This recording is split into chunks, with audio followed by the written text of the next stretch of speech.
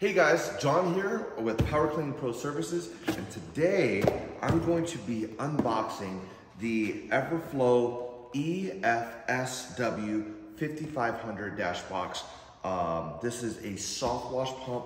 It is the new addition to the EF5500, the standard edition, Everflo's 5.5 gallon, 12 volt pump that a lot of the soft wash industry uses to apply bleach treatment or soft wash treatment to roofs, home siding, whatnot.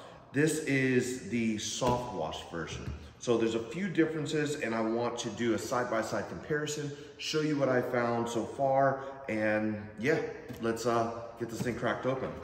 All right, so how do I get in here? There's a few features that I'm really excited about. So first off, you have the owner's manual, just right there. I'm gonna just put that to the side. Then you have, okay, I think I know what these are, but we'll talk about those in a minute. You have some fittings, and then you've got the pump itself. Oosh. This thing is not for the faint of heart. All right, put that right over there. Let's give you a better angle there on that. All right, so looking at it, let's get this thing off here. What does this say? It says to extend the life of the bleach pump system's replaceable pump cartridge. That's this thing right here. Fill tank with fresh water after spraying bleach. Remove spray nozzle from the gun and pump fresh water through the system. Discharging spray onto a hard surface such as a driveway. So they're basically telling you to, cycle water through it effectively. Don't let the pump / sprayer freeze. So pretty good tips. I don't know why they felt the need to print it on the front and back. It's attached here with these little ball, and you've got an Allen key. This Allen key isn't for the tensioner. That's right here. It isn't for the pump's tensioner, which would have been nice.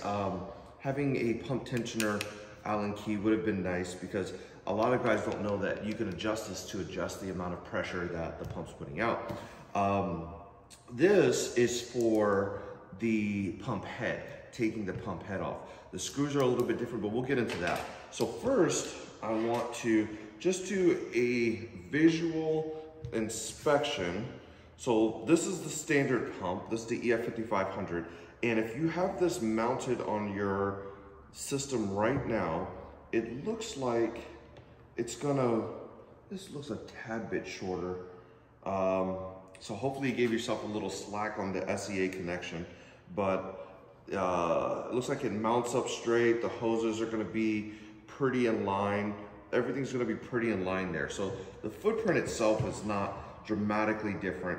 I mean, you do have this extra big sensor right here, or switch / sensor. So we'll get into that right now. So this thing is pretty cool because this is the pump's first power switch, right? So you don't have to install something like this separately.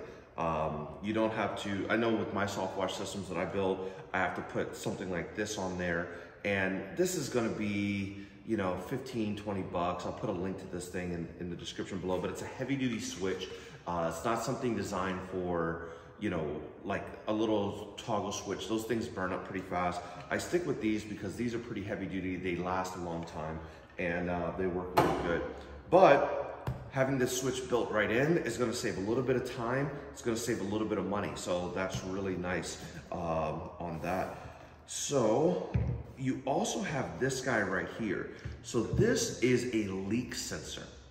So basically how this works, if the seals fail on this and it starts to leak into the pump, to preserve the body of it, it's going to automatically cut off, and it's going to tell you that there's a leak with that little light there. And we're going to simulate that by just kind of pulling it off. I think what it's doing is it basically just shortens it. Creates a short, the light comes on, it kills the pump, and doesn't allow you to turn it back on until you repair that leak. So that's pretty cool.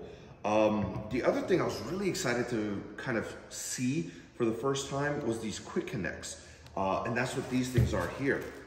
So you're gonna get in the bag here some quick connect. So these are quick connect fittings, very similar to like hose quick connect fittings, like the not pressure washing hose, but like garden hose, like the yeah, I've got some right here. So I've got like the garden hose quick connect fittings that you can just quickly disconnect and quick connect fittings, but it's going to be a bigger footprint. I think this is a 3/4 inch plug, and then you have a 3/4 inch barb on this side.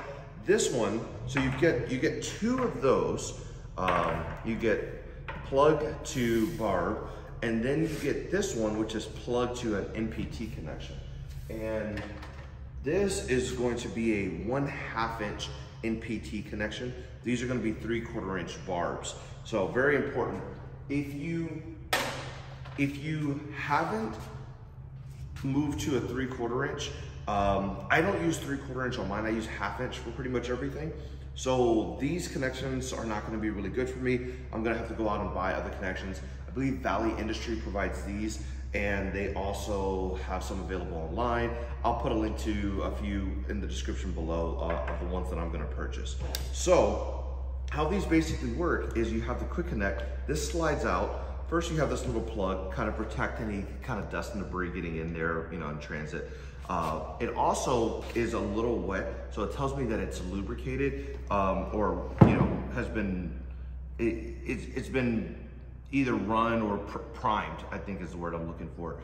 So one thing that I was curious about, this has no threading whatsoever inside of this hole. So there is no option to put an NPT connection in there, which kind of sucks, you know, because you want to have something that you can grab off the shelf, you know, at Home Depot or Lowe's or something like that really quickly. And an NPT thread is always a good fit. This is only using the plug. I mean, the plug is pretty solid. You know, it snaps in there, has a nice fit, has an O-ring on there. That's probably something that may fail. I would probably either carry spares of this entire thing or a few spares of the O-ring just on hand. But, or let me put the, yeah, see, she's in there pretty good. All right.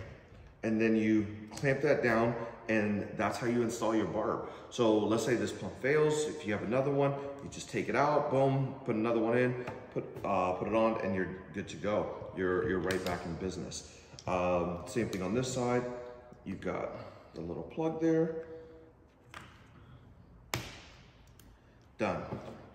Now, if I were to, if this thing were to fail in the field, you know, of course I would check my fuses, and we'll do a video to diagnose these things, the things that typically go wrong with them. But of course I want to check if this light's on or the pump has died, you know, whatever. I probably want to carry extra pump heads with me and an Allen key so that I can quickly, 5 volts, take these wires out, put the new head on, quick connect in. That way this piece stays pretty much intact. You don't have to remove any of that hardware. Sometimes people mount these things in and they're like semi-permanent. It can be a little bit hard to get these things off unless you like either bend the screws or use like really accurate threads with some like butterfly wing nuts there. So yeah, I mean, that's basically everything that I'm seeing on this. And here's a comparison. I mean, I want to show you kind of how this thing hooks up. So I've got my battery here. And then whenever you're, you know, testing stuff out, always look and see where the wires are going. Like on this one, I just know it, but the black turns into the red. So this one is going to be my ground wire, my negative. And then this one is going to be my positive. So I'm not getting it backwards. Oh, got the switch on. Ah, there we go. So the switch on, off. Another really cool feature about this is they say you can run it dry and not affect it. It uses the Viton seals. It has a, I think a Honeywell switch mechanism built inside of it. So, I mean, good quality parts. Everything's, you know, these things last forever if you flush them. I mean, I probably get, you know, we do maybe 2 jobs a day, 5 days a week, and I probably get about 4 to 6 months out of something like this, you know, at about $130. Something like this is running, I think I paid $180, $190 for this thing. So it's definitely a step up, but if it's built better and if I can replace just the head, the heads on these, like I know the head on this one, I just purchased and it was like 60 bucks. I'll put some links to the Amazon below, but the heads on this is gonna be right around the same, 60, 70 bucks on something like that, maybe 80, but it's cheaper than replacing the entire thing, which is gonna save us a lot of time and a lot of money in the future. So that's gonna be really cool. The switch built in is a really great feature. Now, let's say the switch comes in, this shorts, boom, this little light cuts on there, and it lets us know that it's dead, it doesn't send any more power. Once it's reconnected, it goes right back on. So, pretty cool. Shout out to Everflo for making a really good unit. I'm really excited to throw one of these on the rigs here, give it kind of like some field test and check it out.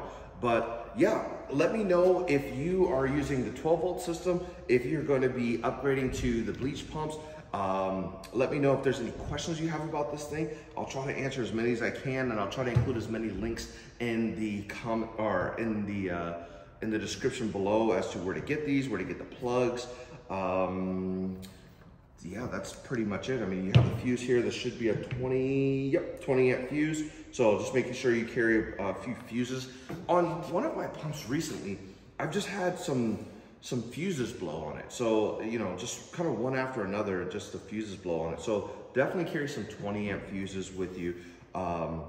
Just a good habit to have. Carry some extra barbs because these things crack, these things break. It's just inevitable. And then I would carry an extra head with me pretty much wherever I go, and the Allen key to remove that. And I'm gonna do a separate video on this one showing you how I remove that head and reinstall it, and we're back up and running. So either way, guys, thank you for watching. Make sure you leave a comment below. Are you gonna be upgrading to the new Bleach pump? And yeah, make sure you drop a like and you hit that subscribe button. Thank you for watching, and I'll catch you in the next one. Peace.